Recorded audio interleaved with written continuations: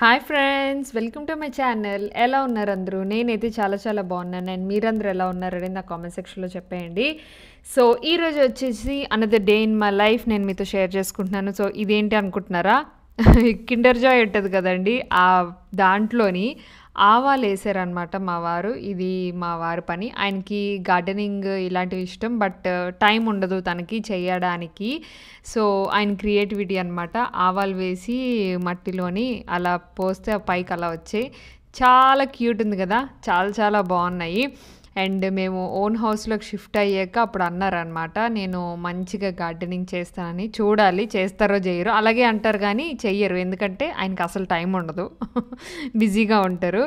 And ఈరోజు వచ్చేసి మనం చేయబోతున్నాం నా టైప్ ఆఫ్ సాంబార్. అంటే ఈ సాంబార్ వచ్చేసి కంప్లీట్లీ నా స్టైల్ అనమాట. ఇది నేను ఎక్కడ చూడలేదు. నేను ఫస్ట్ నుంచి ఇలా చేయడం మొదలుపెట్టి నాకు ఈ ఫ్లేవర్ నచ్చి ఇదే చేస్తాను. యాక్చువల్గా కూల్బైనీల్ స్టైల్ చెప్పాలి, నాకు తెలీదు. ఇది నేనైతే ఎక్కడ చూడలేదు. నా ఓన్ రెసిపీ అని ఫీల్ అవుతూ ఉంటాను. మేబీ ఉండొచ్చు, ఉండకపోవచ్చు, నాకైతే తెలీదు. సో ఫస్ట్ ఆఫ్ ఆల్ అయితే క్యారెట్ టమాటా పేస్ట్ చేసేసుకోవాలి. సో అదొక పేస్ట్ లాగా ఉంటుంది. అండ్ నెక్స్ట్ వచ్చేసి ఇందులోని నేను ఈరోజు యాడ్ చేశాను ఆనియన్స్, అలాగే కొంచెం అల్లం, ములక్కాడలు మాత్రమే యాడ్ చేశాను. బట్ ఇందులో ఇంకా మీరు అన్ని వెజిటబుల్స్, ఆబ్వియస్లీ మీరు సాంబార్లోకి ఏవైతే వెజిటబుల్స్ యాడ్ చేసుకోవచ్చో అవన్నీ మీరు యాడ్ చేసుకోవచ్చు. లైక్ వంకాయ, బెండకాయ అండ్ ఆనపకాయ. సో ఇలా బోల్డ్ అని కాయలు ఉంటాయి కదా, అవన్నీ యాడ్ చేసుకోవచ్చు. అదనమాట. ఇక్కడ నేను వచ్చేసి ఒక్కసారి అవి ములక్కాడలు బాయిల్ అయిన తర్వాత చింతపండు పులుసు వేసుకున్నాను. చింతపండు పులుసు వేసుకున్న తర్వాత ఏదైతే టమాటా అండ్ క్యారెట్ పేస్ట్ చేసాం కదా, సో అది వేసేసాను. అది వేసేసిన తర్వాత పప్పు ఉడకబెట్టుకున్న ముద్దపప్పు వేసుకుంటున్నాను అనమాట. మీకు డౌట్ రావచ్చు, క్యారెట్ పేస్ట్ చేసి వేసావు కదా నీలిమ, సాంబార్ తీయగా ఉంటుందేమో అనేసి. అస్సలు ఉండదు, ట్రస్ట్ మీ. మీరు ట్రై చేయండి, ఖచ్చితంగా ట్రై చేసి నాకు కింద కామెంట్ సెక్షన్లో చెప్పండి. సో అస్సలు తీయగా ఉండదు, చాలా యమ్మీగా ఉంటుంది అనమాట టేస్ట్. అండ్ పల్చగా ఉండదు, అలాగని థిక్గా ఉండదు, పర్ఫెక్ట్ కన్సిస్టెన్సీలో ఉంటుంది. సో ఈ సాంబార్ ఖచ్చితంగా ట్రై చేసి నా కామెంట్ సెక్షన్లో చెప్పండి ఎలా వచ్చింది అనేది. సో ఇక్కడ వచ్చేసి నేను వన్స్ మనకి అది చింతపండు పులుసు వేస్తాం, పప్పు వేస్తాం, అండ్ క్యారెట్ బీట్రూట్ అన్నీ క్యారెట్ టమాటా పేస్ట్ వేసేసాము. ఇక్కడ నేను యాడ్ చేస్తున్నాను కొంచెం సాంబార్ పొడి, ధనియాల పొడి, పసుపు అండ్ అలాగే ఉప్పు. సో ఏదైతే యాడ్ చేసాం అన్నీ అనమాట. సో ఇక్కడ పౌడర్స్ యాడ్ చేసిన తర్వాత, వేసిన తర్వాత గరిటతో అలా పైన అనండి, తర్వాత మిక్స్ చేయండి. దానివల్ల ఏంటంటే మీకు లమ్స్ లేకుండా పౌడర్ అనేది కలుస్తుంది అనమాట. సో అది ఒక చిన్న టిప్ మాత్రమే. అండ్ ఇది బాయిల్ అయిన తర్వాత మంచిగా సిమ్లోని బాయిల్ చేసుకున్న తర్వాత లాస్ట్లో ఇక్కడ నేను కొత్తిమీర కూడా గార్నిష్ చేసేసి మూత పెట్టేసి సిమ్లో పెట్టేస్తే ఒక అరగంట అయిన తర్వాత చూస్తాను, అప్పుడు మంచి బాయిల్ అయ్యి ఉంటుంది. అప్పుడు మనం తాలింపు పెట్టేసుకోవడమే అనమాట. సో అది నా స్టైల్ సాంబార్. ఎలా ఉన్నది అనేది నా కామెంట్ సెక్షన్లో చెప్పండి. నేనైతే దీని తర్వాత బిట్స్ తెద్దాం అనుకున్నాను కానీ మర్చిపోయాను. సో దీని తర్వాత తాలింపు వేసుకొని రెడీ చేసుకోండి అంతే. హలో అండి, సో బ్లాగ్ అయితే చూస్తున్నారు కదా. అండ్ ఇప్పుడు వచ్చేసి ఒక లేటెస్ట్ చోకర్ ఒకటి తెప్పించుకున్నాను. అంటే ఎప్పటి నుంచో తెప్పించుకోవాలనుకుంటున్నాను, దీని మనసు పడ్డాను అనమాట యాక్చువల్గా నిజంగా చెప్పాలంటే. సో అది తెప్పించాను. ఇది ఎక్కడి నుంచి అంటే చిట్టి క్రియేషన్స్ అండి. ఇది ఒక ఇన్స్టాగ్రామ్ పేజ్ అనమాట, చిట్టి క్రియేషన్స్ అనేది. సో ఇందులోని నేను ఇంతకు ముందు మీకు గుర్తున్నట్లయితే నా బ్లాగ్స్ చూసినట్లయితే వీళ్ళు నాకు ఒక ఫొటోస్ కూడా పంపించారు, సాఫ్ట్ కాపీస్ అనమాట. కూల్బైనీల్ అని చెప్పేసి ఒక ఫోటో ఉంది, అండ్ అలాగే నా పిక్చర్స్ అన్ని కలిపి ఒక ఫొటోస్ పంపించారు. నేను దాని గురించి కూడా నేను మీకు చూపించాను. సో వాళ్ళ దగ్గర నాట్ ఓన్లీ ఫొటోస్, వాళ్ళ దగ్గర జ్యువెలరీస్ ఉంటాయి, శారీస్ అన్నీ ఉంటాయి, వాట్ నాట్ ఎవ్రీథింగ్ అనమాట. సో నేనైతే ఇప్పుడు తెప్పించాను, ఈ బాక్స్లో వచ్చింది మనకి. సో ఈ బాక్స్లో ఈ బ్యూటిఫుల్ చోకర్ వచ్చింది. చోకర్ అనగానే చాలా కలర్స్ ఉంటాయండి, but I prefer only red. నాకు అసలు ఎంత బాగా సెట్ అయిపోద్ది అంటే అంత బాగా సెట్ అయిపోద్ది. సో మనకి ఇలాగా బాక్స్లో వచ్చింది, నీట్గా ప్యాకేజింగ్ అయ్యి వచ్చింది. యాజ్ యూజువల్గా నేను చెప్పినట్టే ప్యాకేజింగ్ వచ్చిన తర్వాత దాన్ని శానిటైజ్ చేయండి. శానిటైజ్ చేసిన తర్వాత హ్యాపీగా అప్పుడు మీరు ఓపెన్ చేసుకోండి. మీ హ్యాండ్స్ కూడా శానిటైజ్ చేసుకోండి అండ్ వాష్ చేసిన తర్వాత మీరు ఓపెన్ చేసుకోవచ్చు. సో ఇప్పుడైతే నేను ఈ చోకర్ ఏం తెప్పించినా నేను మీకు చూపిస్తాను అండ్ దీని తాలూకా ప్రైస్ అండ్ అలాగే వీళ్ళ తాలూకా లింక్స్ అని కింద డిస్క్రిప్షన్లో ఒకసారి పెట్టాను, చూడండి. అండ్ ఇన్స్టాగ్రామ్ పేజ్ అయితే మీకు తెలుస్తుంది, చాలామంది ఫాలో అవుతూనే ఉంటారు. చిట్టి క్రియేషన్స్ అని చాలా ఫేమస్ ఇన్స్టాగ్రామ్ పేజ్ అనమాట. అంటే కలెక్షన్స్ బాగుంటాయి, చాలా చాలా బాగుంటాయి. సో వీళ్ళ దగ్గర నుంచి ఫైనల్గా నేను ఒక చోకర్ తెప్పించుకున్నాను. అది ఈ బ్యూటిఫుల్ చోకర్ అండి. చాలా చాలా బాగుంది, నాకైతే సూపర్గా నచ్చేసింది. అండ్ యా, ఇది మనకి మెరూన్ కలర్ వచ్చింది అనమాట. ఇందులో కలర్స్ కూడా ఉన్నాయి. అండ్ ఇది 5 లైన్స్ వచ్చాయండి చోకర్కి. కరెక్ట్గా మెడ దగ్గర పెట్టుకుంటే సూపర్గా ఉంటుంది. అండ్ వైట్ స్టోన్ విత్ ఇక్కడ మనకి మధ్యలోని రెడ్ స్టోన్ వచ్చింది కదా, మీకు ఇందులోని గ్రీన్ స్టోన్ కూడా వాళ్ళు ఇచ్చారనమాట. అంటే ఇవి చేంజబుల్స్. మీ అందరికీ తెలుసు కదా, ఈ మధ్య చాలా చాలా ట్రెండింగ్లో ఉన్నాయి చేంజబుల్స్ అని చెప్పేసి. సో ఇలా వస్తుంది అనమాట choker. Beautiful choker. Oh my God, నాకైతే చాలా చాలా బాగా నచ్చింది. అండ్ దీనికి ఈ మధ్యలో ఏదైతే స్టోన్ ఉంది కదా అది కూడా మనం చేంజ్ చేసుకోవచ్చు, రెడ్ లేకపోతే గ్రీన్. ఏదైనా గ్రీన్ కాస్ట్యూమ్ వేసుకున్నప్పుడు గ్రీన్ కూడా మనం మార్చుకోవచ్చు అనమాట. అండ్ దీని మీదకి ఇయర్ రింగ్స్ ఇచ్చారు, స్టడ్స్ ఇచ్చారు.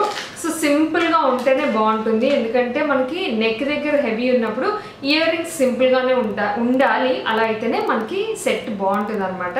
రెండు హెవీ అయితే అసలు బాగోదు కదా. సో ఇయర్ రింగ్స్ వచ్చేసి ఇలా వచ్చాయి సింపుల్గా అండ్ చాలా చాలా నీట్గా. అండ్ స్టడ్ అంటే స్టడ్లా కాకుండా కింద పర్ల్ హ్యాంగింగ్ కూడా ఇచ్చారు, దానివల్ల చాలా క్యూట్ ఉంది. అంటే నాకు బాగా నచ్చింది. అండ్ ఈ స్టోన్ వర్క్ అలాగే మనకి మధ్యలో ఏదైతే రెడ్ స్టోన్ ఉందో దాని కూడా ఫినిషింగ్ బాగుంది అండ్ క్వాలిటీ కూడా చాలా చాలా బాగుంది, నాకైతే బాగా నచ్చింది. అండ్ ఇది కూడా మీరు గ్రీన్స్ పెట్టుకోవచ్చు అనమాట. అంటే ఎక్కడైతే ఆ మధ్యలోని ఇచ్చారు కదా రెడ్ స్టోన్స్ చోకర్కి అలాగే ఇయర్ రింగ్స్కి, అక్కడ మీరు గ్రీన్ కూడా పెట్టుకోవచ్చు. సో ఇలా చిన్నవి ఇచ్చారు చేంజబుల్స్, మీరు హ్యాపీగా అందులోని పెట్టేసుకొని చేంజ్ చేసుకోవచ్చు. Like red and green 1 choker కొనుక్కుంటే 2 చోకర్స్ కొనుక్కున్న ఫీలింగ్ ఉంటుంది. నాకైతే బాగా నచ్చింది. వీళ్ళ తాలూకా లింక్స్ వచ్చేసి కింద డిస్క్రిప్షన్లో మెన్షన్ చేశాను, ఒకసారి చెక్ చేయండి. అండ్ ఇక్కడ నేను చూపించబోతున్నాను పిగ్మెంటేషన్కి, మెయిన్గా డార్క్ నెక్కి పిగ్మెంటేషన్కి ఈ ప్యాక్ చాలా చాలా బాగుంటుందండి. సో ఇది చాలా సింపుల్ ప్యాక్, బట్ అందరూ దీన్ని సీరియస్గా తీసుకోరు. నిజంగా ఇది చాలా సింపుల్. ఏంటి అంటే కర్డ్ తీసుకున్నారు కదా, కర్డ్లోని కొంచెం కస్తూరి టర్మరిక్ వేసుకోండి. ఒకవేళ మీ దగ్గర కస్తూరి పసుపు లేకపోతే నార్మల్ మీరు ఇంట్లో వాడే పసుపు ఉంటుంది కదా, సో ఆ పసుపు అయినా మీరు వాడచ్చు. జస్ట్ ఒక 1/2 స్పూన్ వేసుకొని కర్డ్లో మిక్స్ చేసుకొని మీరు ఇలాగా అప్లై చేసుకోండి. కాకపోతే కర్డ్ ఏంటంటే బ్రష్తో అప్లై చేసినప్పుడు నేను ఇలా డాబింగ్ మోషన్ అప్లై చేస్తే ప్యాక్ లాగా అప్లై అవుతుంది అనమాట, లేకపోతే నార్మల్ వాటర్ లాగా అప్లై అవుతుంది. సో ఇలా అప్లై చేసుకోండి కర్డ్ కాబట్టి. బ్రష్తో అయితే చేత్తో కూడా డాబింగ్ మోషన్లో ప్యాక్ లాగా అప్లై చేసుకోండి. సో దీనివల్ల చాలా మటుకు మీకు పిగ్మెంటేషన్ రెడ్యూస్ అవుతుందండి. ట్రస్ట్ మీ, మీకు హెవీ పిగ్మెంటేషన్ ఉంటే మటుకు ఖచ్చితంగా ఒక 2 మంత్స్ ఆల్టర్నేటివ్ డేస్ ఈ ప్యాక్ అనేది వేసుకుంటూ ఉండండి రెగ్యులర్గా. కాకపోతే ఏంటంటే దీనికి ఉన్న ఒకే ఒక ఫాల్ట్ ఏంటంటే మేకప్ అనేది యూస్ చేయకూడదు. అంటే మీరు రెగ్యులర్గా మేకప్ యూస్ చేసే వాళ్ళైతే ఈ ప్యాక్ అనేది వీక్లీ 2 మాత్రమే వేసుకోండి. ఒకవేళ మీరు మేకప్ వాడకపోతే కనుక ఆల్టర్నేట్ డేస్ వేసుకోండి.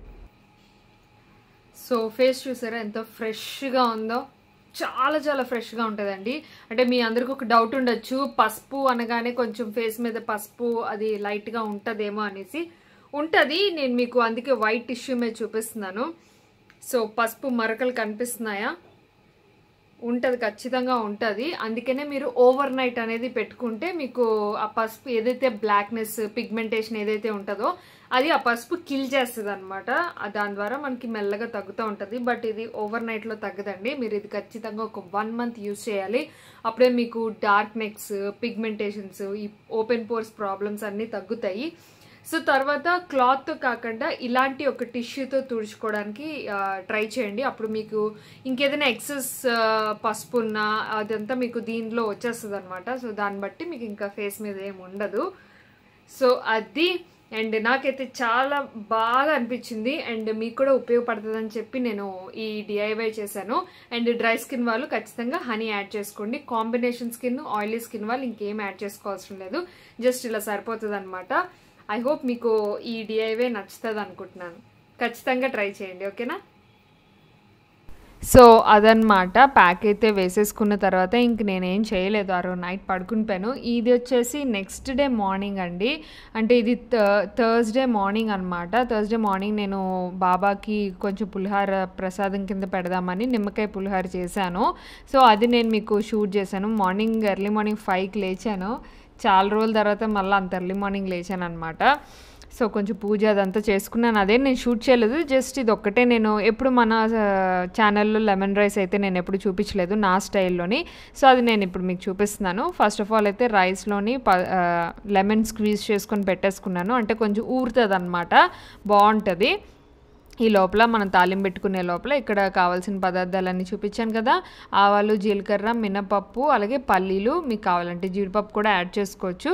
సో ఇవన్నీ నేను, ఇది గానుగు నూనె అండి, గానుగు నూనెలో ఇవన్నీ ఫ్రై చేస్తున్నాను. టేస్ట్ చాలా చాలా బాగుంటుంది గానుగు నూనెలో వేపేసరికి, అంటే మీరు మామూలు నూనె కన్నా ఈ నూనెలో వేపుకుంటే బాగుంటుంది. అండ్ ఇక్కడ వచ్చేసి నేను యాడ్ చేస్తున్నాను అల్లం అండ్ అలాగే పచ్చిమిర్చి, మీ కారం తగ్గట్టుగా మీరు పచ్చిమిర్చి తీసుకోండి. సో ఇక్కడ నేను ఎక్కువే తీసుకున్నాను, ఇది కొంచెం స్పైసీగా, అంటే ఈయనకి కొంచెం స్పైసీ ఇష్టం, అందుకే నేను కొంచెం ఎక్కువే తీసుకున్నాను.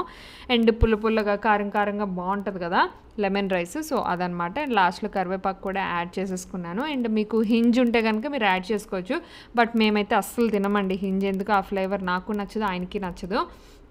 అండ్ ఆ తర్వాత పసుపు కూడా వేసేసుకొని ఇందులోనే ఫ్రై చేసేసుకొని రైస్లో కలిపేసుకోవాలన్నమాట. సాల్ట్ కూడా వేసేసుకొని రైస్లో కలిపేసుకోవాలి, మీ అందరికీ తెలిసిందే.